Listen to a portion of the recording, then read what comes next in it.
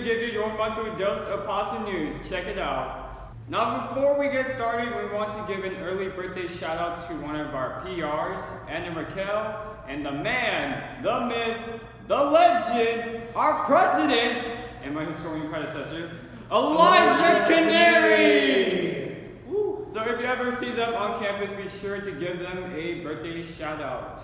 Now 2 weeks ago, our new audience finally met their match at the 2022 Fall Competition Reveal. Now if you want to see the reactions, then click the icon on the top right corner to see our 2022 Fall Competition recap.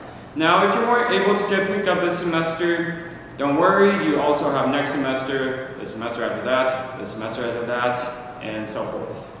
A few days ago, PASA attended the annual Friendship Games at CSU Fullerton. Though through hours of hard work and dedication, they persevered. Though they did not win, they were still able to give their all, and they had a lot of fun. So let's give them a round of applause for their performances. Alright, and with Friendship Games out of the way, our next big event that's happening next semester is called PCN 51. If you don't know what PCN is, it is essentially a cultural performance showcasing Philippine dances and singing as well as a stage play. If you want to learn more about it, then come to the PCN Info Night happening on November 2nd. Speaking of stage play, if you're interested in acting in PCN, then come to our improv night on November 9th. We'll also be hosting audition on November 14th and 16th, and the callbacks will be on November 18th. With Thanksgiving coming up, what better way to spend it than at the Birdhouse Beer Garden in Union City, because on November 17th from 5 to 8 p.m., we historians are throwing PASA Giving. It's a fun Friendsgiving event where alumni and everybody else play games, eat food, and do a bunch of fun stuff. You got this, you got this. Tatiana? We're gonna... Anyways. Okay. November is the last month for in-person study hours. If you're interested in getting that $100 scholarship, get those hours in.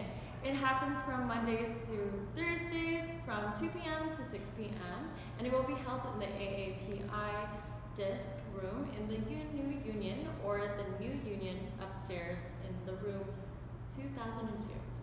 If there are any further updates on location, follow us on our Instagram and we will be posting on our stories where in-person study hours will happen for the day. Now with all of those announcements out of the way, we're going to talk about the latest happenings in the Philippines. Take a look. The Philippines is planning to lift the indoor mask mandate. However, new COVID variants are emerging and this might affect their plan. Small fishermen in the Philippines are fighting back as the government plans to create a project that could affect the country's marine biodiversity and the livelihood of small-scale fishers. Alright, to end things off, we're going to announce our Filipino hero for November. And our hero is...